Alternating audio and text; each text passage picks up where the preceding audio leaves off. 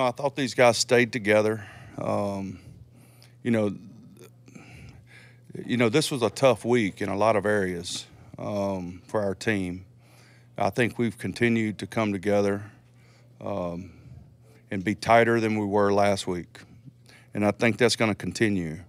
I think adversity, you either run from it or you run toward each other, and I think we ran toward each other a little bit this week, and I was proud of them.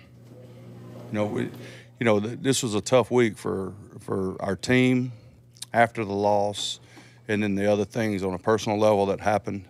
And when things like that happen, you simply you either scatter or you run together. And I think we had a bunch of guys that ran toward each other. Good. One other thing. Did you ever? Doesn't matter, but Baker and Odell were in there to the very end. Baker got sacked near the end. I mean, did it cross your mind to just take him out at all? No. Why? Just he's our quarterback. Okay. I wanted to make that last third down.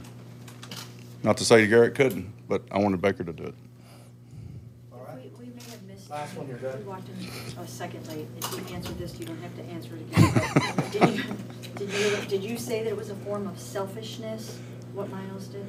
If you're going to make decisions based on, well, first of all, I would say this is when you get penalties, with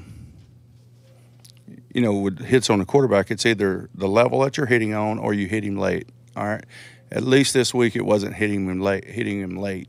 It was the second one. The first one I'm not sure about, but the official told me that he hit him too high. And I think it was a good call. I don't know what it is, but, Myles will continue. He understands the problem. He's going to continue to work on the problem. But, I called Myles over to the side. I talked to him. He told me what the official told him. I sent him out there, and his job is to get after the quarterback. And that's what he's going to continue to do. So you guys can make the big story about it all you want, but he's going to continue to get after the quarterback. I like that. Yeah. Little antagonism from Freddie there. Well, listen, there was a lot of pressure on him after the loss last week, so you could tell how something was lifted off his shoulders with that win. Yeah, and now when you go up against McVay and that, you feel like you have to match wits with him, it's going to be fascinating to see what kind of game Kitchens calls. Let's take a